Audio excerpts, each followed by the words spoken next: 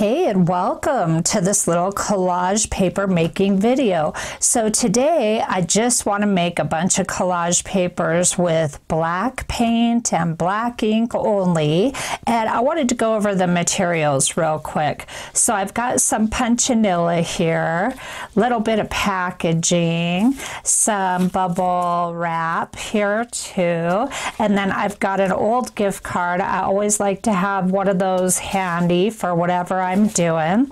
A couple of brayers, a real narrow one, and then another little one. They're great for mark making. Now I've got some stencils I wanted to show you. This is from my friend Jacqueline Jimerson, and her stuff is linked below, and I love this artist. She designed this stencil. I have a few others, but I really only wanted to use this one out of hers for this video here. And she does a lot of jelly printing artwork, and she does some really amazing stuff in my opinion. So I'll link her stuff like I said, and then I'm using a couple from PM Artist Studio, and I will link them below as well.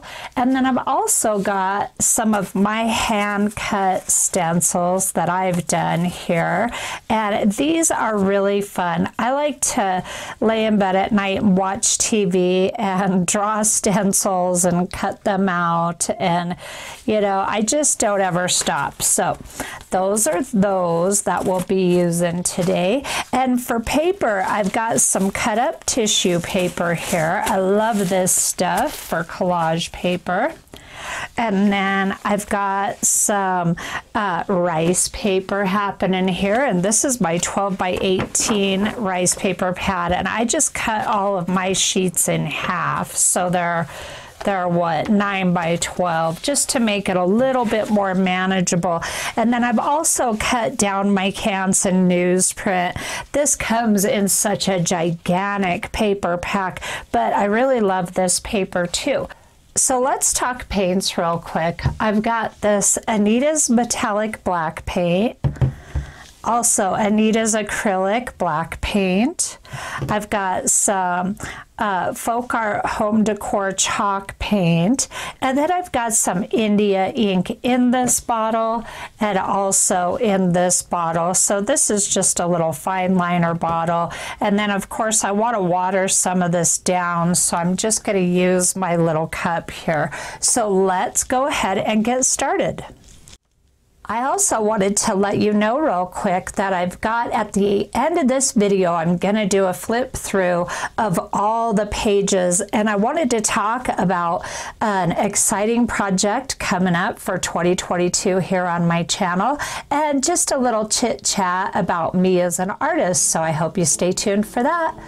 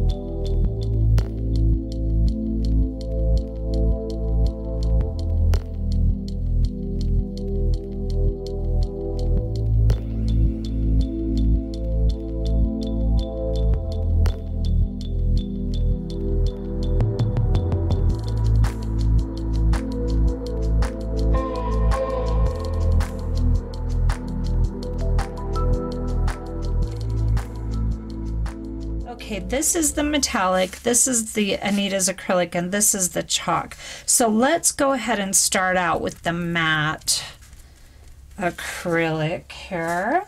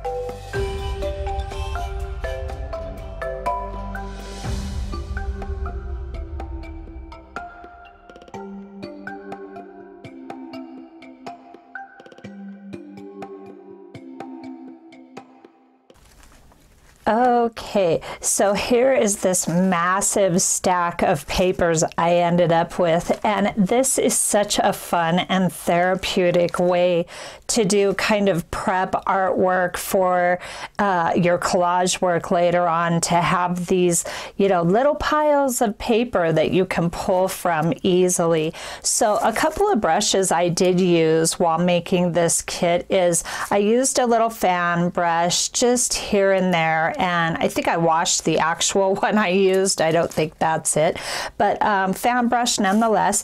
And then this is a little Japanese brush, and these are really thick, and they're not detail brushes, but they hold a lot of paint. So I love using these brushes. They're great for spatter. They're great for making thick lines by pushing down and then thinning them out by pulling them up.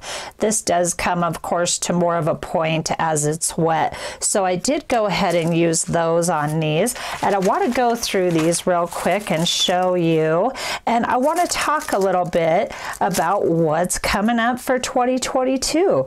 So here is this, this is Jacqueline's stencil design almost in its entirety on this little piece of tissue paper here, and I just love her vision and her ideas, and I've got her channel and her shop linked below, so you can find her very easily. Now this is all tissue paper that I'm showing you now. So these are just, they came out so fun, and they can be used as a full page for artwork or torn up, of course, for collage, which I'm probably going to be doing both with these in the near future. And I wanted to suggest to you, I don't know what it is about me, but I really struggle with using original art pieces, but it's gotten to the point where it's just kind of, you know, interfering with my ability to create. So it's become unacceptable. So my solution for that, of course, is to just scan everything as you make it, and then you can print off, you can get laser prints of your art and paint on them and do whatever you want to the laser print. So this to me just speaks, there's something about this kind of artwork, this mark making artwork, that just really pulls on my memories. And I am a believer in past lives, and I do believe that we've all been here many, many, many times, and that we will all come back to life again and again and again. And this really speaks to that for me. This is the kind of artwork that just really pulls on some deep primal memory that lives within me. And you know, I love to talk about, I love to explore ideas like memory. We have blood memory, which is our heredity memory, and our human bloodline memory. And those are things like instincts and stuff like that. And then, of course, we've got our body memory. I dealt blackjack for many years, and I can deal blackjack in my sleep. My hands know exactly what to do. It becomes very automated, you know, the body memory. So there's those two kinds of memories, and then there is a spiritual memory, and that is the one that I really love to spend a lot of time thinking about. And you know, I want to tell you guys, I've been all over the place on this channel, and when I first started this channel, I didn't really know what I was doing. I'll go ahead and flip through these as I talk. I didn't really know what direction I was taking, and I'm so glad I did it, and I'm so glad I'm continuing to do it. But now I am, real quick, this is all the tissue, and I will let you know when we switch papers, okay? So now I've got a much more tighter focus for my channel. Like the Zentangle flowers taught me a very good lesson. That is a fun kind of a play art form for me, but it is not my soul's artwork. You know what I mean? This kind of mark making, botanical art and grunge art is really my soul's calling of the type of artwork I want to do.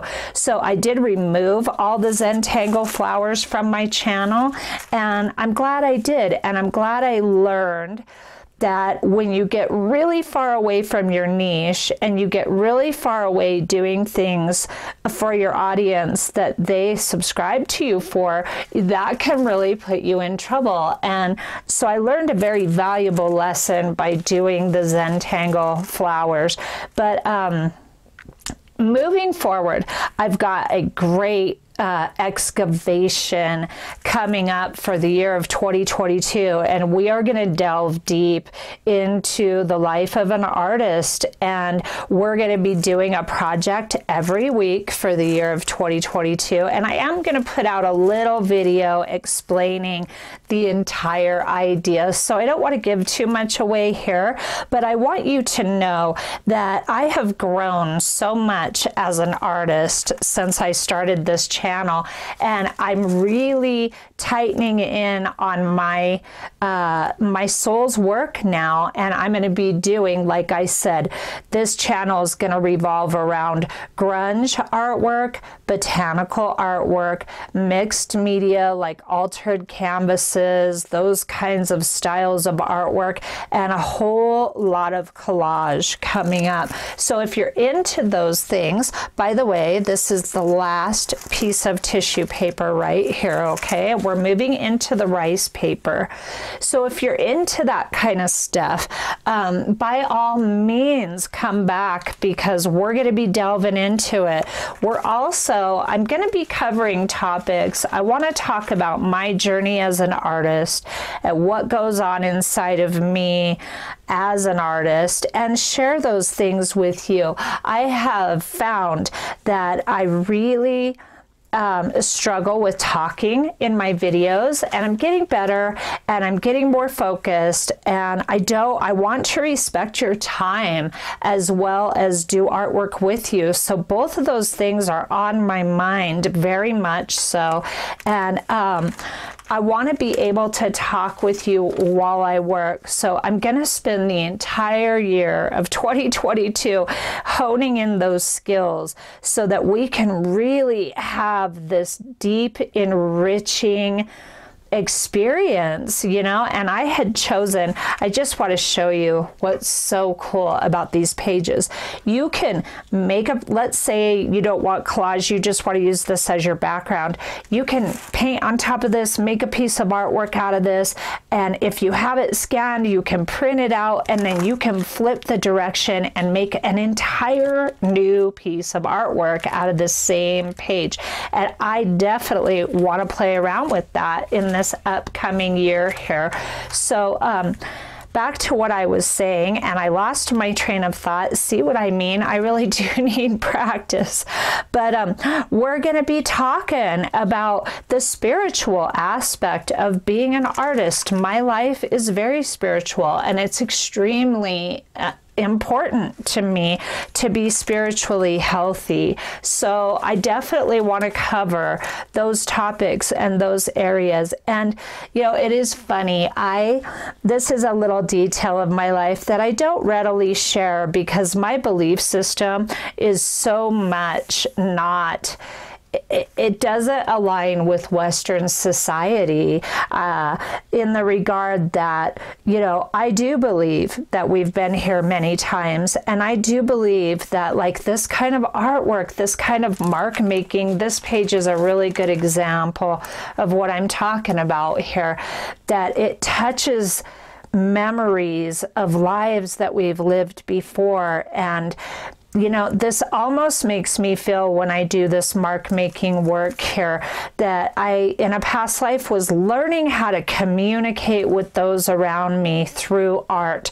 And it has carried through lifetime after lifetime. And it's just fun for me to explore these ideas and think about the impact that this has, if it's true, So this is the last piece of rice paper. Now, along with the past life stuff, I do want to say this. I actually went to hypnosis school years ago because I really wanted to work on past life regression. And I was blessed enough to do that work for a couple solid years. I've had many regressions. I've helped many people have regressions. And it has been some of the most healing work of my life in this lifetime, for sure. I would not trade it for anything. But, you know, for me to admit that that's part of my story here on my channel is a very big deal for me. You know, it's off the beaten path. It's definitely not in alignment with my culture. You know, I'm an American. I was born an American, and I love America, but I also love acceptance of new ideas, and some that are, you know, cannot be proven. So much of my spiritual life just cannot be proven by scientific means, at least not yet. They can't. And the only proof I need is in my heart and in my mind and in my inner voice that guides me every single day. So I'm not so concerned with proof, but our society is extremely concerned with proof. So, and I understand and respect the need for that. Isn't this cool? This has such a grungy, urban vibe to me, and I just love it. And I love the consistency of this little stencil I cut. So much fun. But I'm wanting to delve into this in 2022 much deeper. So I think I'll just quit talking about that for now, and we can enjoy these pages. But I'm very excited. I will say this. I'm very excited. This is the newsprint, by the way. I hope I said that. I think I did. To share my inner world with you here on my channel, and to let you in enough to, you know, we're going to agree on things. We're going to part ways on things. But I totally invite you to listen to me with an open heart and an open mind, because when I listen to people who have different ideas than my own, it expands my existence in magical, wonderful ways. It gives me an opportunity to look at life through the eyes of the person I'm listening to. And there is nothing more valuable to me than being able to see and hear and experience other people's perspectives. That doesn't mean I have to agree with everything they say. It just means that I want to hear where they're coming from. So this is the last page of these collage pages, and this page in particular really tapped on my psyche so deeply with, you know, I look at, like, I've had clear memories with past lives, but so much of what I experience when I'm in the realm of delving into past life experimentation and all that is I get fragments of memories, and I can't put my finger on it, and I can't flesh it out entirely. It's just a little fragment, and it's charged big time with emotion. And that is what makes this work so fun for me. And painting this page here, as I was using just a little piece of foam, here was the styrofoam and here was the little sponge, making these marks and then doing the thinner lines over, it just touches me so, words fail me. Words just fail me in this instance, but it pulls me, it almost like pulls me through time into another lifetime where this artwork was so familiar to me then. So it's great to explore and do all different kinds of things. And you know how on YouTube, I'm so grateful for YouTube, because we have, you know, I've had so many things that I've been exposed to, and I'm like, oh, I want to try that. I love that so much. And then I've tried all different kinds of of things, and I found that I don't love everything that I've tried as much as I thought I would, but the beauty of doing all of that experimental work is it has honed me in and brought me to center with my artistic voice for this lifetime. And it's such an exciting time to be alive. Look at the wealth of art supplies we have to work with today. It is an incredible time to be alive.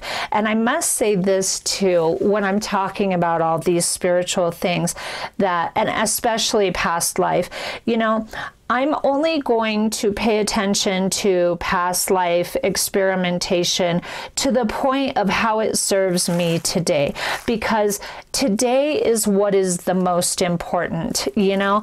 And I've had a few phobias, and I've had a few things that were really holding me back, that attracted me to that work in the first place. And I have had a complete healing from those things that were holding me back due to this past life work.